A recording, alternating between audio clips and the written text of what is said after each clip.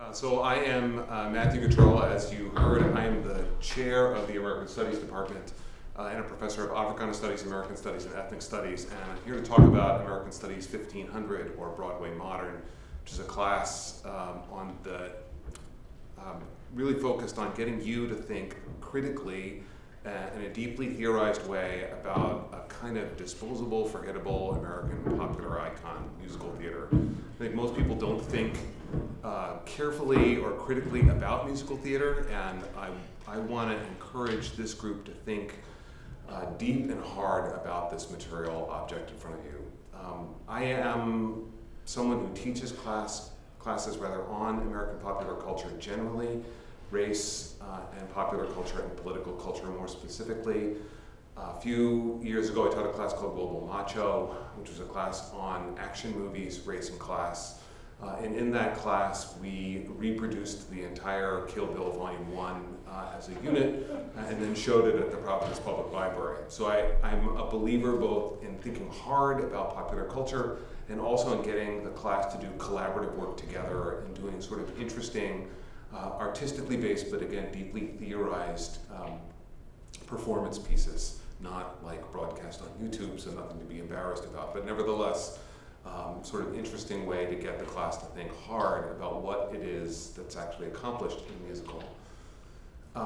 This class, Broadway Modern, has 4 objectives that I want you to be aware of. And the first, of course, is a kind of history of musical theater running from opera and ragtime right up to the present and looking into the future.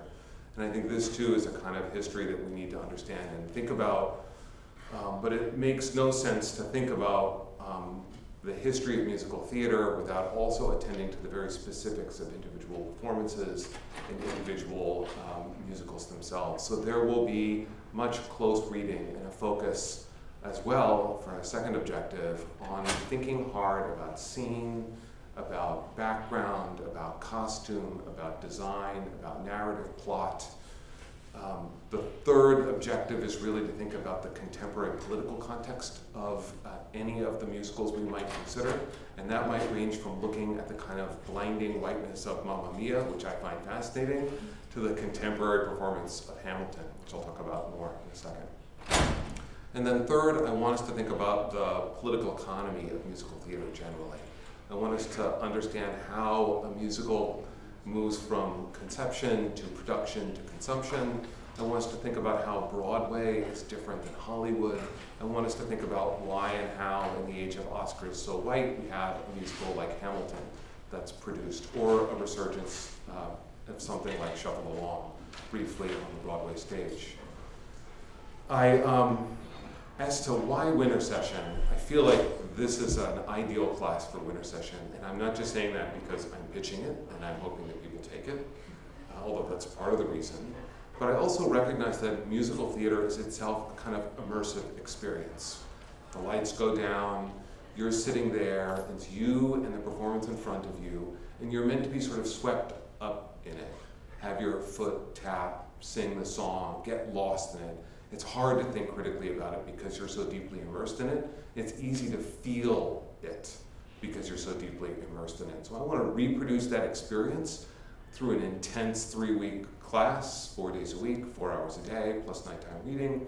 And I also want to try to build us some critical distance outside the class to really understand what musical theater is and does.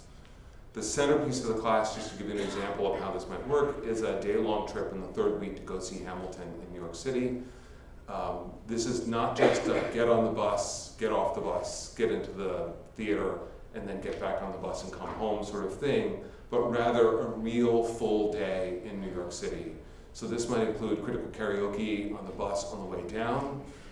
It might include lunch at Shake Shack. It might include a trip to the New York Public Library where there's an exhibit on Alexander Hamilton right now. It might include going down to Wall Street to see Trinity Church.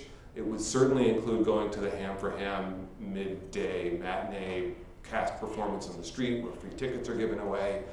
It should include a talk back with a cast member before the performance. And then on the way home, it should include robust conversation about what we've just seen. Because if you haven't seen the musical, I assure you that when you leave, you'll want to talk about it.